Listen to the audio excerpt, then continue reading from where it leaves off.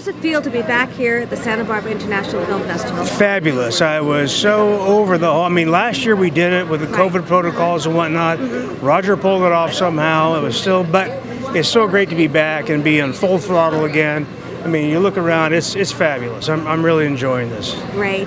What does the Santa Barbara International Film Festival mean to the community of Santa Barbara? It's huge because it's right here in the middle of winter. This is the nadir of basically our tourist season. We're mostly a hospitality industry city, and to have this right now during this time of year is just, it couldn't be better. And plus, Roger's done such a fabulous job of bringing this international film festival to the level it is. This is an amazing event to have right now. What are you looking forward to over the next week and a half?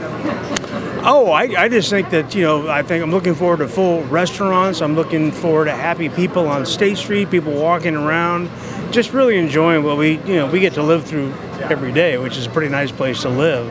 And exposing ourselves to the rest of the world, which is just a fabulous city on the coast. Absolutely. Well, I know how busy you are, Mayor, but do you think you'll get a chance to pop into a couple of films? I'm going to pop into this one tonight, and we'll see how it goes after that, won't we? All right. Well, enjoy yourself. Thank you very much. Thank you for all you do for our community. Thank you. Enjoy. All right. Cheers.